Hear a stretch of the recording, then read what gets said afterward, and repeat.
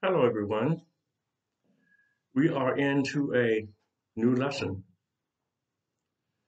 Paul desired to visit Rome. We will find that even though Paul, as you study Paul, you'll find that he desired to visit Rome, but the way Paul got to Rome was as a prisoner of the Roman Empire. So we need to study the Word of God to find out a lot of things about Paul. In our introduction, we're going to bring words about Paul. Had to read the entire book of Romans to understand the book of Romans and to understand Paul. And studying Paul give us the understanding of the book of Romans and the other letters that he wrote. Now, we call it the book of Romans, but it is really the first letter in what we call the New Testament. And we're going to try to present it like God gave it to Paul and Paul gave it to us in his writings. So let us pray. Father, in the name of Jesus, we again stand to deliver your word in the way that you left it, in the way that you gave it, to add nothing to it, not to take away anything from it, because you have a damnation of a wolf on messing with your word. Thank you, Father, for allowing me to understand this and to deliver it as you gave it. We pray in Jesus' name. Amen. This lesson is called Paul's Desire to Visit Rome. We know that Paul desired to visit Rome because he will tell us that in this letter that he wrote to the church at Rome. Now, Paul, when he wrote this letter, Paul was in Corinth, Greece, that we call the book of Corinthians. And a lady by the name of Phoebe delivered that letter to the Roman church for Paul. And in this letter, Paul had said, I have a desire to visit you. And he did. But God had his own way and his own plan for Paul to get to Rome for a specific reason. Let's look at our introduction. And our introduction is going to be a word about Paul. Hopefully, it will give us an understanding, even greater, of the book of Romans and other writings of Paul. Paul was the apostle to the Gentiles. Notice now, Paul was the apostle to the Gentiles, non-Jew. And Peter was the apostle to the nation of Israel, the Jews. Two separate callings, two separate responsibilities. And this was sanctioned by God. This was sanctioned by God in Galatians chapter 2, verse 8. Sanctioned by God. The letter to the Roman church was written by Paul from Corinth. It was written by Paul from Corinth, and Corinth is Greece. During Paul's third missionary journey at Corinth, where he spent at least 3 months. That's where he was. He had just come from Ephesus when he wrote this letter. The letter to the Roman church was sent for the reason that Paul wanted to see and be with the church in Rome and wanted to let them know that he wanted to be with them in Rome, and he will get there as soon as he could. The letter was taken to Rome. Listen to this now.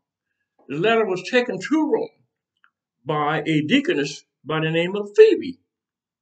Phoebe was the deaconess that Paul gave the letter to take it to the Roman church. And that was at a place called Cenchrea. And that's in Romans chapter 16, verse 1. It gives you that she did this, okay? Paul had not visited Rome when he wrote this letter.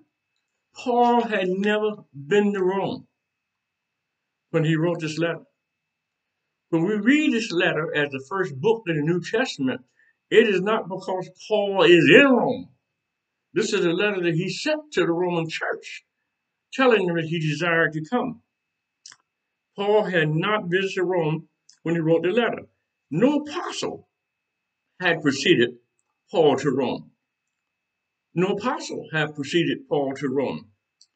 The Roman church was largely a Gentile church, and Peter was not the apostle to the Gentiles. We get a lot of conflict of information by watching movies and television about Peter was running the church in Rome, but he was not. He was not a Gentile. Peter rejected Paul, saying that the Gentiles were called by God. He was not in charge of the church in Rome. Galatians chapter 2, verse 7. Paul's method was not to follow another apostle, and he probably would not have gone to Rome if another apostle had preceded him. If another apostle had preceded Paul to Rome, based on what we're going to find out in his letter, he would not have gone to Rome. In Romans chapter 15, verse 20. Romans chapter 15, verse 20. Yea, so have I strive to preach the gospel, not where Christ was named. Paul said, I strive to preach the gospel, not where Christ was named, that at least I should build upon another man's foundation. That's what Paul said. Paul is saying that if another apostle had been there, he probably would not go there because he would be building upon another man's foundation. And that's out of his own mouth in Romans chapter 15, verse 20. This indicates that Paul was the founder of the church at Rome, not Peter. Paul had visited Roman colonies, but not Rome. Paul had visited Roman colonies, not Rome. Paul knew Rome, though he had not been there to the city. He knew Rome. Paul was a citizen of Rome. He knew Rome, even though he had not been there. And then we read in Acts chapter 9, verse 15, we read, but the Lord said unto Ananias, remember that was in Damascus? The Lord said unto Ananias in Damascus, go thy way, for he is a chosen vessel, as Paul, unto me, to bear my name before the Gentile. He was told he is chosen vessel to bear my name before the Gentiles and kings and children of Israel. That's why he was called. God also said that I will show him how great things he must suffer for his name's sake. And Paul suffered. If you check the life of Paul, Paul was always on the run. Paul was always trying to avoid being captured because when he did not do what he was supposed to do, when he got to Damascus, there was always after him to bring him down. Paul identifies himself as a servant of Jesus Christ who belongs to Christ entirely, not just portion of Paul. He said, I belong to Christ entirely, not to the world or anyone else. I belong to Christ. That's what Paul said. 1 Corinthians chapter 15. 1 Corinthians chapter 6, verse 19 to 20. You see where Paul is making this declaration. No, you're not. You got to really understand this. No, this was Paul talking. No, ye not. That your body is the temple of the Holy Ghost, which is in you. Know ye not that your body is the temple of God, of the Holy Ghost, which is in you, which ye have of God. The Holy Ghost is of God, and you are not your own. Once the Holy Ghost inhabit you, you are not your own. You belong to God. Paul says, I belong to him in his entirety because I have the Holy Ghost. For you are bought with a price. For you are bought with a price. Therefore, glorify God in your body and your spirit, which is God's. Your body and your spirit, belong to God. Paul was divinely selected and appointed to be an apostle for a specific purpose. For a specific purpose. He was set apart from others for his divine mission. He was set apart for his divine mission. Galatians chapter 1, verse 15. Called Paul by his grace after he was separated from his mother's womb. God called Paul by his grace after he was separated from his mother's womb. Paul was separated unto the gospel of God. The gospel of God is the gospel of peace, the gospel of salvation. In Romans chapter 10, verse 15, Paul says that the gospel of God is the gospel of peace and bring glad tidings news, reports, and information of good things.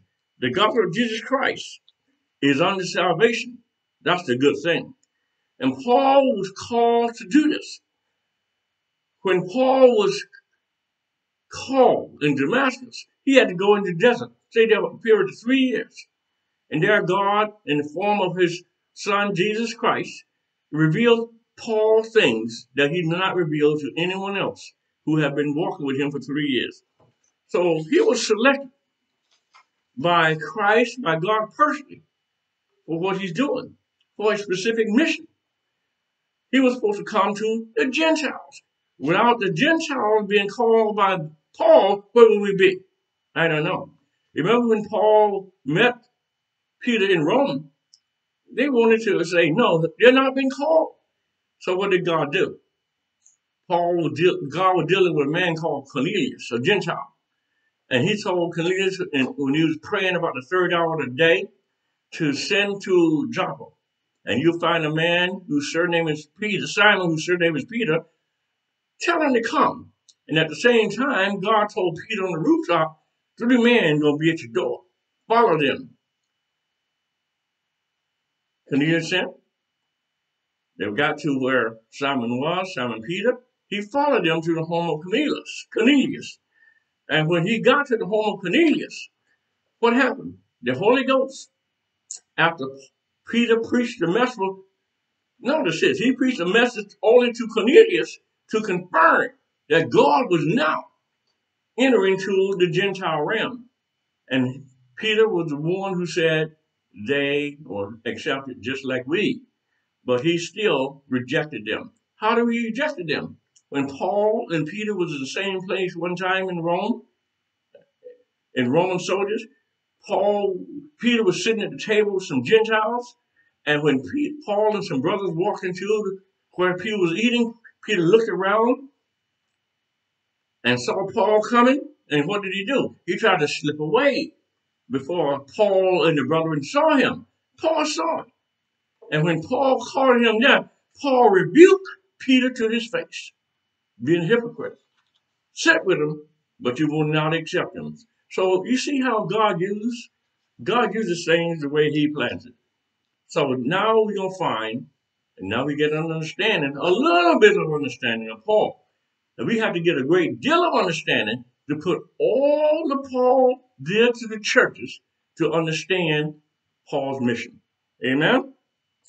Look at verse 8.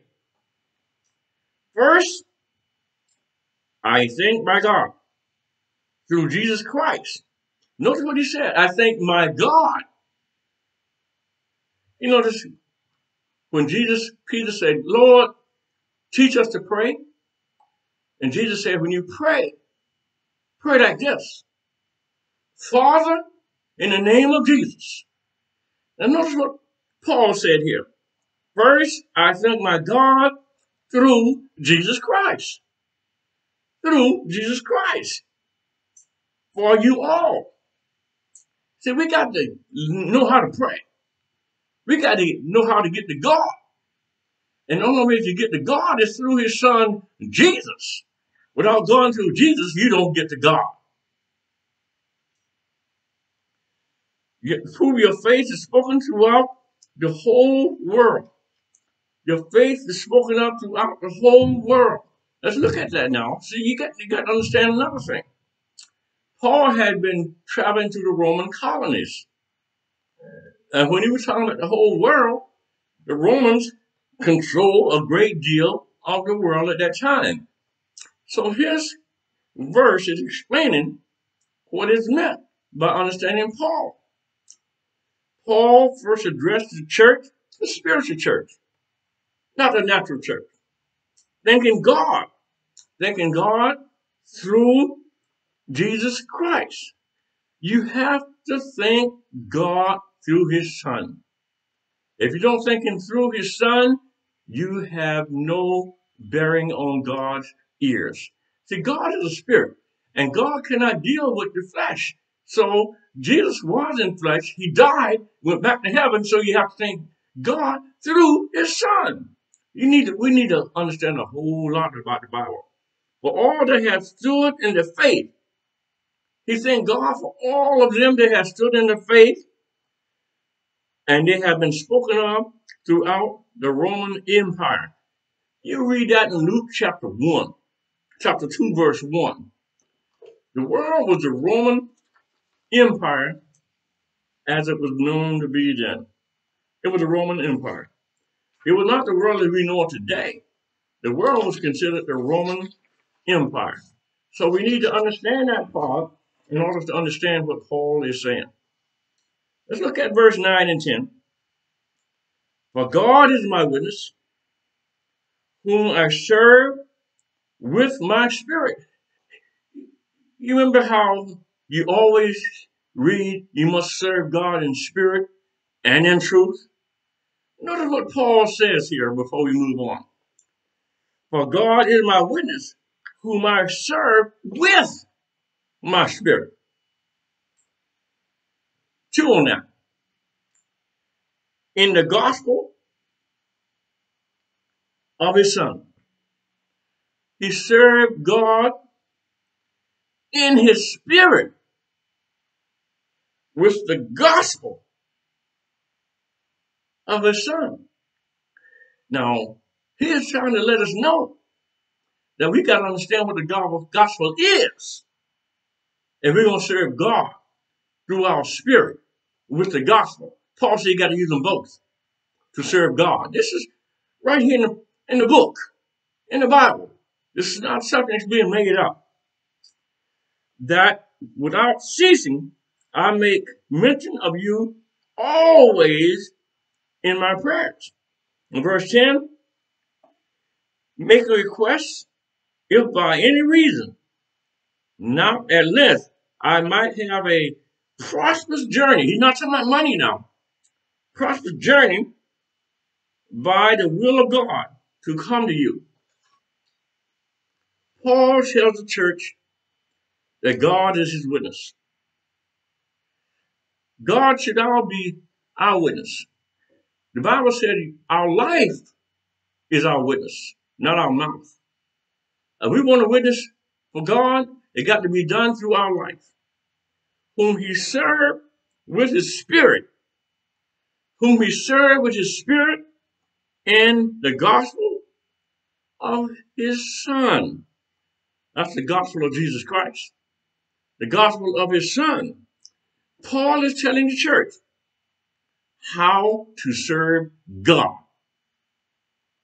He's telling the church, the spiritual church, not the natural church, how to serve God. We got to pay attention to that. The church served God with the spirit in the gospel of Christ, in the gospel of Jesus.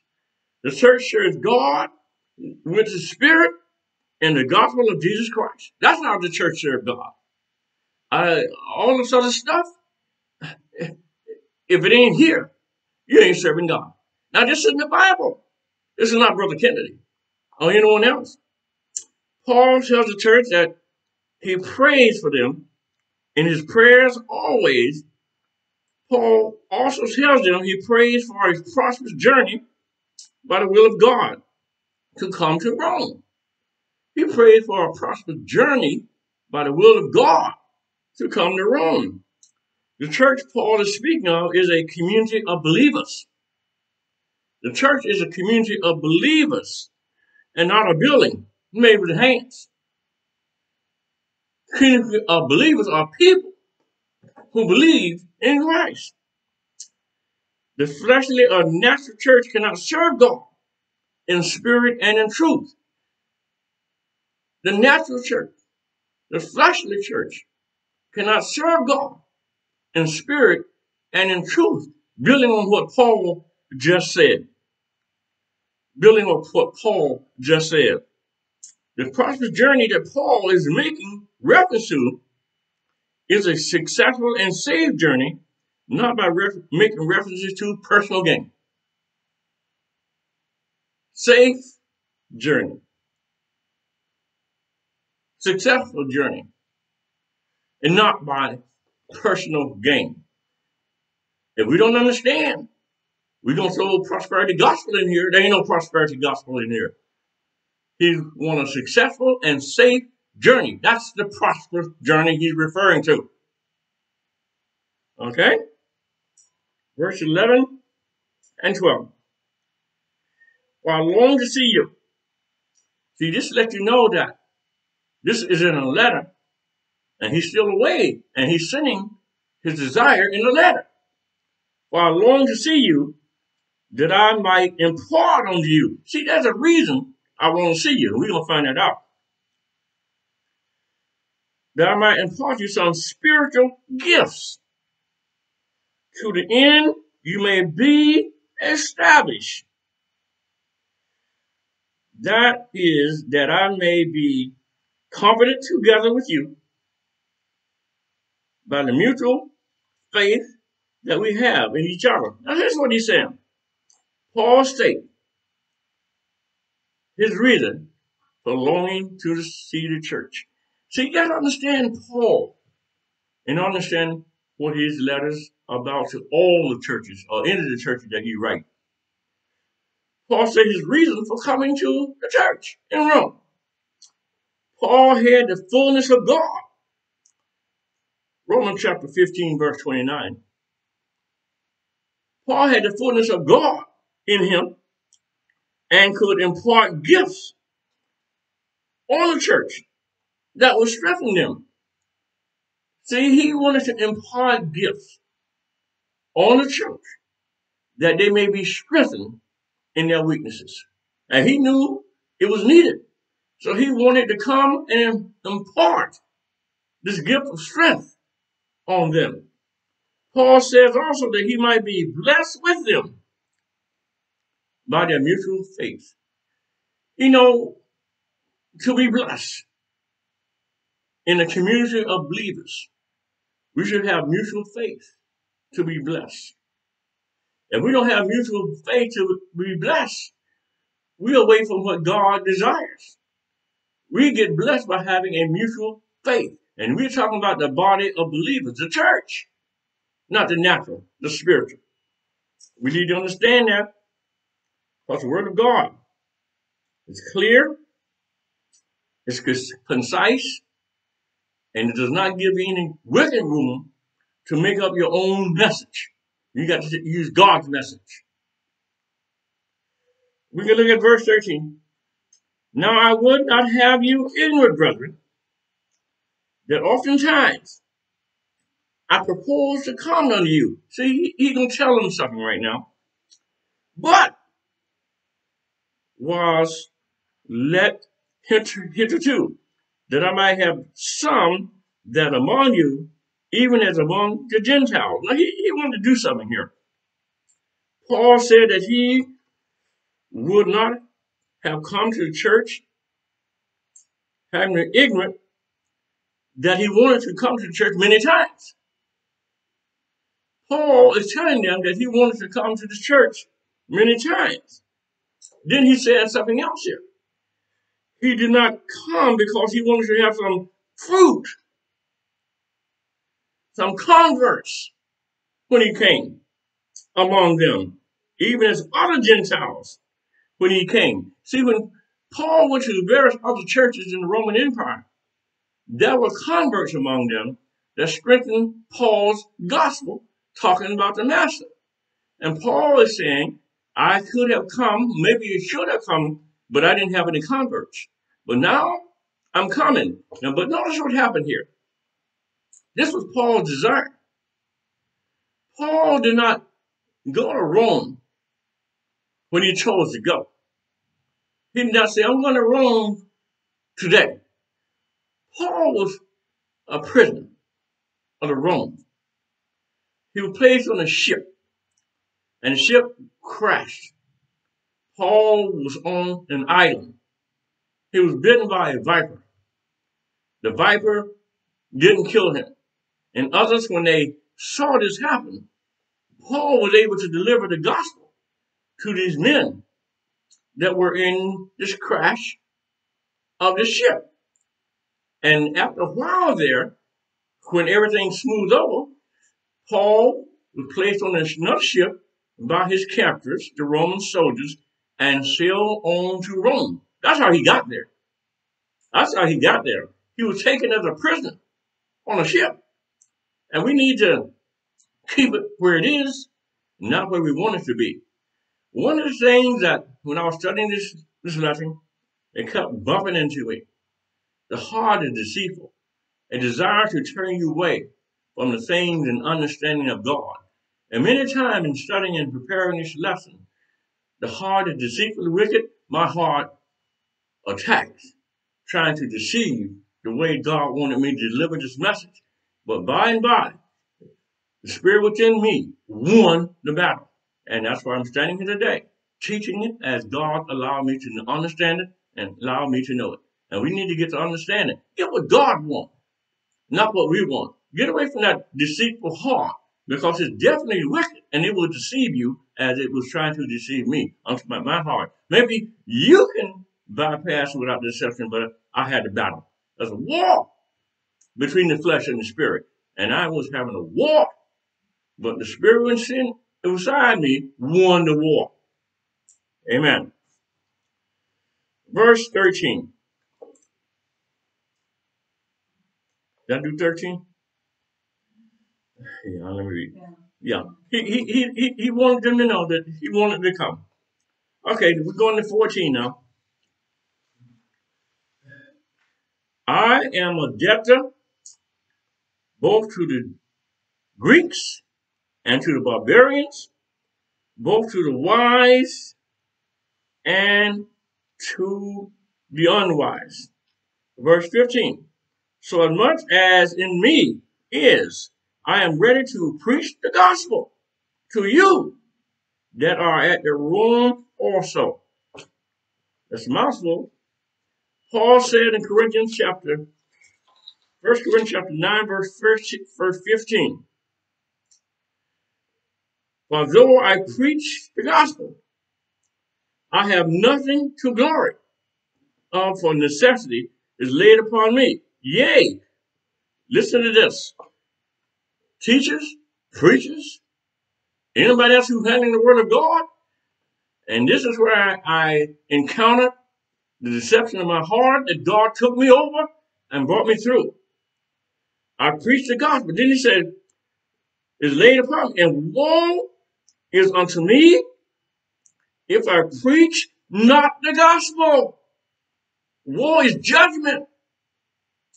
Paul said, woe is me if I preach not the gospel. Woe is judgment. Is judgment. Judgment will be laid on him if he preach not the gospel. If he taught not the gospel. Paul said judgment will be laid on you. Paul said that he is owing to preach the gospel to the Gentiles, that's the Greeks and the barbarian, both to the wise and the unwise. A barbarian was anyone who was not a Greek or who did not speak the Greek language. That was a barbarian. Barbarian were a term used to denote a foreigner. In Revelation chapter 14, verse 6, I'll read something about an angel here. to show you how you got to stay in the gospel. You can't go around it. You can't go under it. You got to stay in it. Revelation chapter 14, verse 6. Angel having the everlasting gospel. Gospel of prosperity is not everlasting. The everlasting gospel is the death, burial, and resurrection of Jesus Christ. Angel having the everlasting gospel to preach unto them that dwell in the earth, to every nation, kindred, and tongue, and people. The angel had that gospel. And he's going to do that. The same one we should be doing today.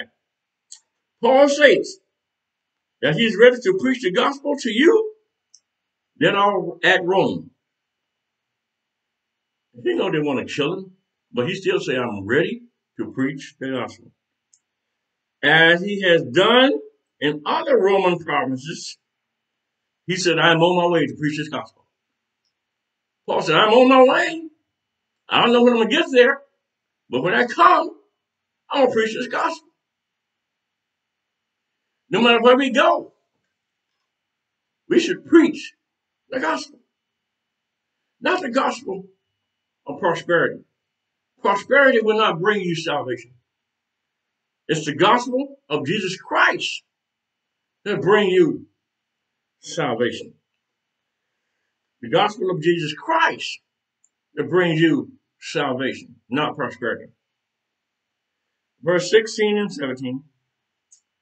For I am not ashamed of the gospel of Christ. Emphasis, he keeps emphasizing, I am not ashamed of the gospel of Christ. He said there's one gospel. And that one gospel, he said he's not ashamed of the gospel of Christ.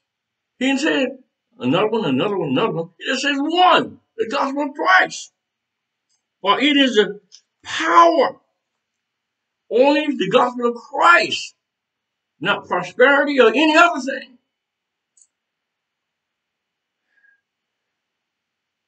For it is the power of God unto salvation. The gospel of Christ is the power of God unto salvation for everyone that believeth. If you believe it, that's your power into salvation. You got to continue to believe it. You can't hit or miss. You got to take it. To the Jew first, and also to the Greek. To the Jew first. You got to understand, Jesus said, I came not but to the lost sheep of the house of Israel. That was first. But when they rejected him, we will go further in Rome, as Paul taught in Rome when he was in the prison. When the Gentiles started boasting that God had turned to them and turned away from the Jew, Paul said, wait a minute. He was only blind with them for a season. And he's going to return to them. Now is your day of salvation. But your day is going to close. Not to the Jew. So we're going to find all of that in Romans that Paul is talking about. That's how we get to know Paul. And also to the Greeks. The Jew first. Paul said that he is not ashamed. Confounded is what that means. At the gospel of Christ. The gospel of the power of God unto salvation to everyone that believes, the Jew first, and also to the Greek. Paul is saying that he understood the meaning of preaching Jesus. Do we understand the meaning of preaching Jesus? If we understood the meaning of preaching Jesus as Paul does, there'd be a lot of stuff we'll quit doing. We'll quit acting and entertaining. We'll just preach the gospel. Because it is the power of God unto salvation.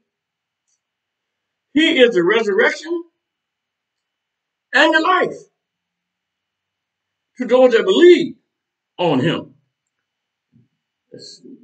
He never told a joke. He never said anything funny. His words about life everlasting. We're talking about our Lord and Savior Jesus Christ. The same way with Paul and the other brothers. They never told a joke. They continued in the gospel because they were not ashamed in the gospel, and they found they didn't have to say anything funny or attractive to attract people to the gospel. They let the gospel attract people to themselves by the words of life.